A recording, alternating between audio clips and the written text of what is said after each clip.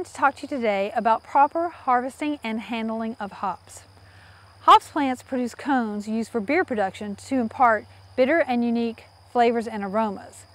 The hops cones produce lupulin, which contain alpha and beta acids used for beer production. The lupulin is the yellow sticky substance in the hops cones.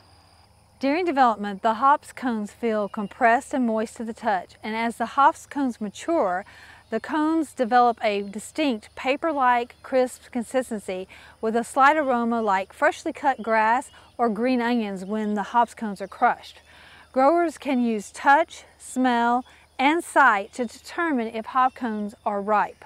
Some of the characteristics of ripe hop cones are that the bracts become papery and lighter in color and the edges start to turn brown. The cones themselves become lighter in weight and less moist. Crushed cones have a slight grassy or alfalfa type smell.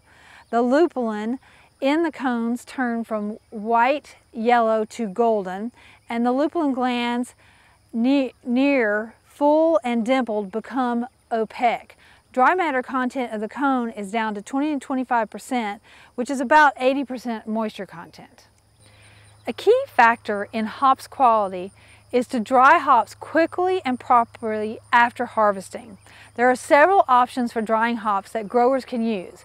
Hops can be dried in an oven set to a low temperature, less than 140 Fahrenheit, but the oven needs to have adequate airflow, like a convection oven. Hops can also be placed on drying screens, such as a house air filter, and placed in warm, dry location, but this can often take days for the hops to dry properly. On a small scale, hops can be dried in a food dehydrator purchased commercially. Growers can build and use a walk-in dehydrator like what we used in this project. We used a walk-in cooler that was converted to a food dehydrator with temperature control, air circulation, and a dehumidifier. Hops drying times can vary. Keys for drying hops include hops cones need a final moisture content of 8 to 10%, which is about 90 to 92% dry matter. To test the dryness of hops cones, break the central stem of the cone and it should snap in half. The yellow powdery lupulin should easily fall from the cone. The leaves of the hops cone have a papery and springy texture. If hops are not properly dried before storage, the quality can be impacted. If you over-dry the hops, it could have bad flavor and lose lupulin. But if you under-dry the hops, it could become moldy, wilted, or rancid, and the lupulin will not release from the cones. It is important to know how to visibly tell if the hops are dry. If the yellow powdery lupulin falls from the hop cone easily and the texture of the cone is springy, papery, and light, that is a good indication the cone is dry. More scientific ways to check hop cone dryness are available by using a moisture content method. Properly packaging and storing hops after drying is critical for hops quality. It is very important to remove the air from the package before sealing the package.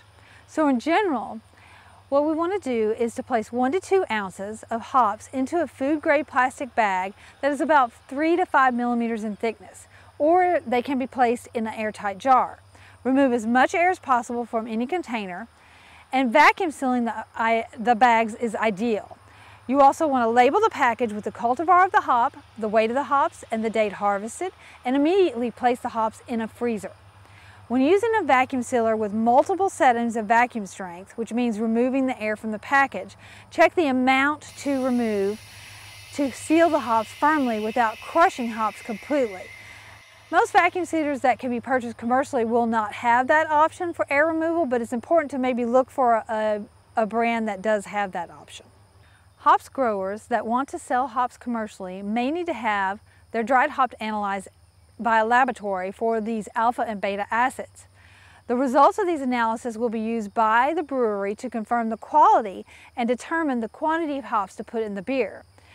Commercially, hops typically contain 5 to 13% alpha acids and 3 to 8% beta acids. Only 4 cultivars, Cascade, Cashmere, Crystal, and Zeus, produced enough cones for quality analysis in the first year of harvest for our project. Total alpha acids ranged from 3% for Crystal and 6% for Cashmere, and total beta acids ranged from 3 to 5%, with Crystal having the highest. These cultivars had lower alpha and beta acid levels than commercially available hops, but this was only the first year of production, so next year the values should be a little better. The hops grown in Arkansas had good quality attributes for commercial production potential. Increasing the hop production in Arkansas can provide another crop for Arkansas growers and help support the craft brewing industry in the production of beer.